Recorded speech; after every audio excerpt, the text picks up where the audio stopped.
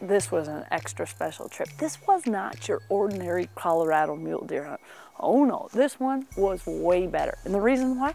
I was bringing my grandma along for a spot and stalk mule deer hunt out at Story Creek Outfitters near Walsenburg, Colorado. And boy, we were in for an awesome time.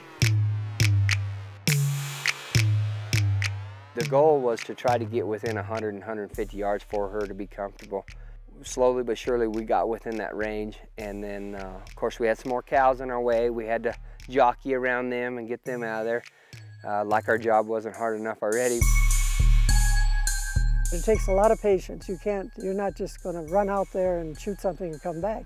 It takes time, and we've seen the particular one the day before, and we missed him then, but kind of followed back, went back. We thought he might be around, and he was still. I'd been after him years before when he was in velvet, but never did get a good enough opportunity. But this time, we went down there, got set up. Grandma didn't have a clear shot, so we waited. And then these bucks started going up this little dike ridge, and you know, I just lined her out and told her there was a third one from the top, and the rest was up to her.